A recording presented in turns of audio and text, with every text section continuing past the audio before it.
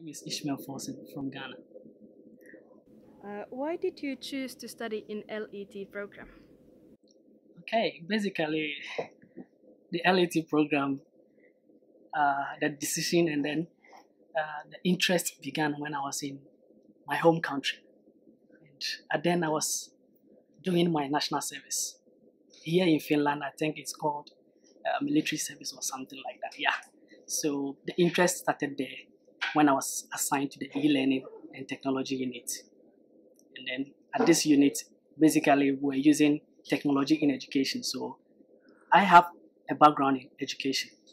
So I got interested in blending education with technology. So when I was assigned to this unit, I learned so many things from there, and I wanted to acquire more knowledge in technology and education. So I was searching from the internet. I got to find LET master's program, and I said, this program is a program I have to pursue. So I applied for it, and here I am today.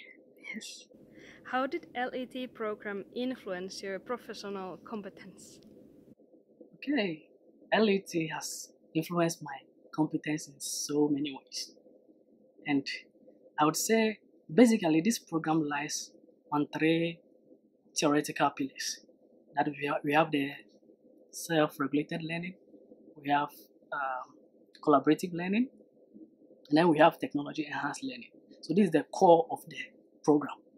And when you enter into this program, you realize that right from your first year to the second year, you'll be going through these theories. And the skill that I've acquired in these theories, I think now has improved my professional competence in so many ways. For instance, with the self-regulated learning, now personally, I have developed in a way and strategies in which I learn. Gone are the days I learned just by taking the book and then just reading. But now I got to understand that effective learning goes beyond just reading the book.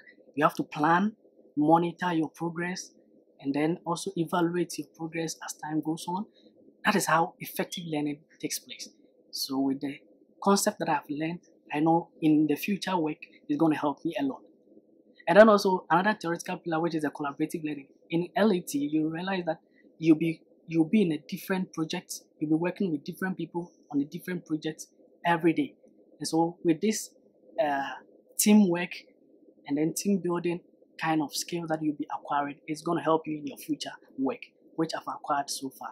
And then also technology, everything about University of Olu is technology. Wherever you go is technology. You go to the library, it's technology. So by the time you are done with your master's program, you have a lot of information, you have a lot of ideas about how to use technology in your education. So I think in my professional competence, LET has really influenced me positively.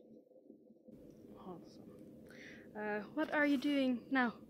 Currently, I have graduated, and then I'm hoping for a brighter future.